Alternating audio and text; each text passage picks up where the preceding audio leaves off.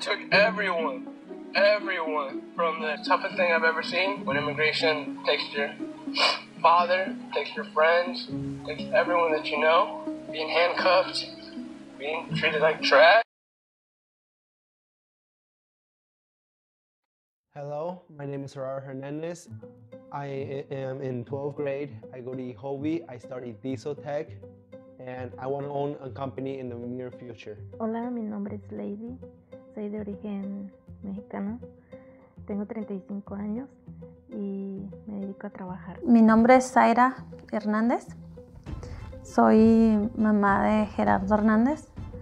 Tengo aparte otros 3 hijos, hombre Karime, Ángel y Mateo. I'm Holly Adkins. I'm a Spanish teacher here at Willard High School, and I grew up in the Melmore area. I grew up on a farm with my mom and my dad.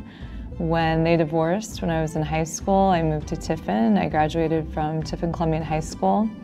I attended Bluffton College, which is now Bluffton University, and graduated from there. And I took a job teaching Spanish here in Willard, and I've been here ever since.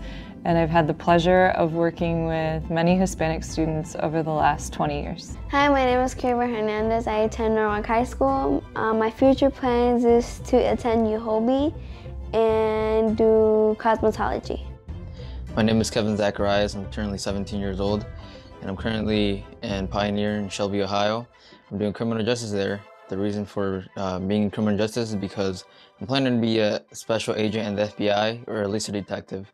Not only that, but I'm planning to attend college for videography and photography. Hello, my name is Angel Hernandez. I'm 13 years old. I go to Norwalk Middle School in the 7th grade.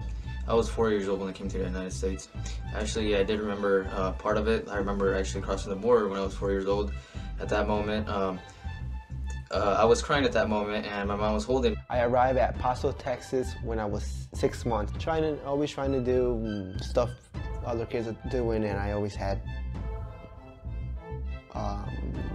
that thought that I'm an immigrant and I can't do that.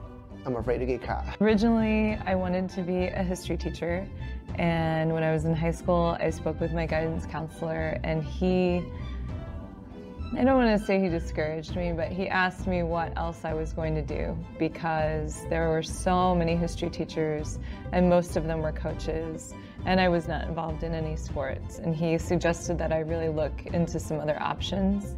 And he saw my grades in Spanish and he said, wow, you're really good at language. Spanish is someplace where we really need teachers. Yes, it's kind of hard for the Hispanics to kind of like fit in with the other people, but you know, they kind of just get used to it after a while.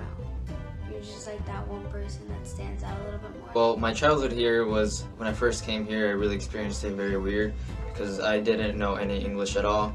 All I knew was Spanish, and I remember one time when I went to Walmart, actually everyone that was in the Walmart, people were just staring at us, and I guess we were different. I remember during the summer, he's like, Mom, I don't want to work at the field. I don't want to work. I want to work in an office. I want to work like somewhere easier, you know?